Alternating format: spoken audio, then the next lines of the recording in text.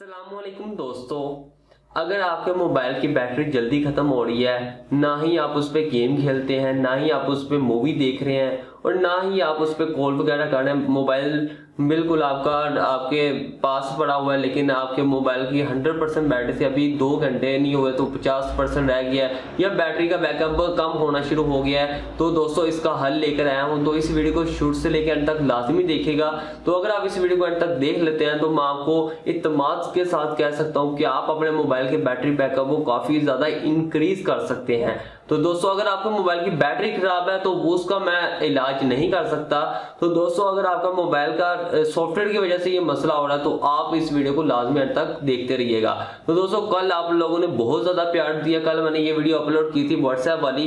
तो दोस्तों देख सकते हैं 20,000 व्यूज़ होने वाले हैं, 1.2K के लाइक होने वाले हैं। तो आज की वीडियो को अभी हम यही टारगेट रखते हैं। आपने करना क्या है, इस वीडियो को आपने अपने दोस्तों के साथ शेयर करना है और वीडियो को लाइक करना है। शेयर का बटन पर क्लिक करेंगे तो आपके पास व्हाट्सएप, फेसबुक, इंस्टाग्राम, जहाँ भी आपके कॉन्टैक्ट हैं आपने सबको शेयर करना है ताकि हमारी वीडियो वायरल हो सके। तो दोस्तों उसके बाद आपने नीचे आ जाना, कमेंट देख सकते हैं कल इतने अच्छे आप लोगों ने कमेंट किए थे। तो आपने कमेंट में आज मैं आपको बताता हूँ क्या लिखना है। आज आपने लिखना है नाइस बैटरी ट्रिक।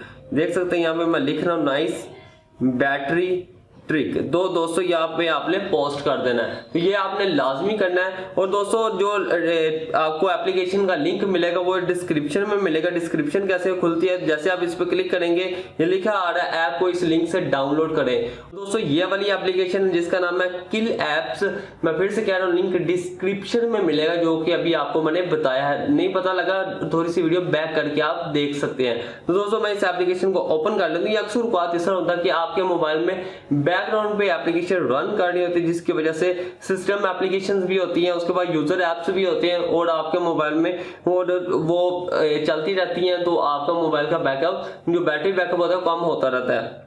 दोस्तों आपने करना क्या है, देख सकते हैं यहाँ पे आपने स्टार्ट के बटन पे क्लिक कर सकते हैं, नहीं तो सिस्टम ऐप पे भी क्लिक करें।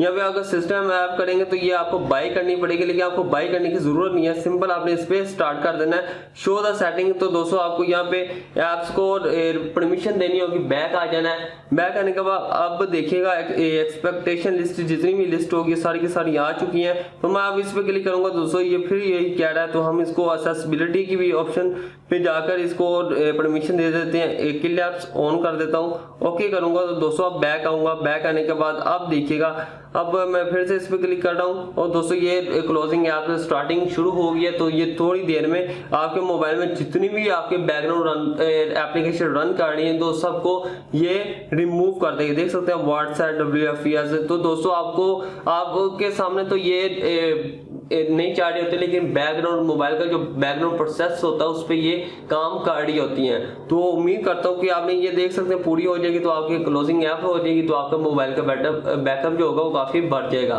तो उम्मीद करता हूँ कि वीडियो आपको पसंद आई होगी। अगर पसंद आई है तो अपने दोस्तों के साथ शेयर लाजमी कीजिएगा, लाइक कीजिएगा इस वीडियो को, ताकि हम इस तरह की अच्छी वीडियो और आपके लिए लेकर आ सके। तो आज के लिए बस इतना ही। Thanks for watching. Allah Hafiz.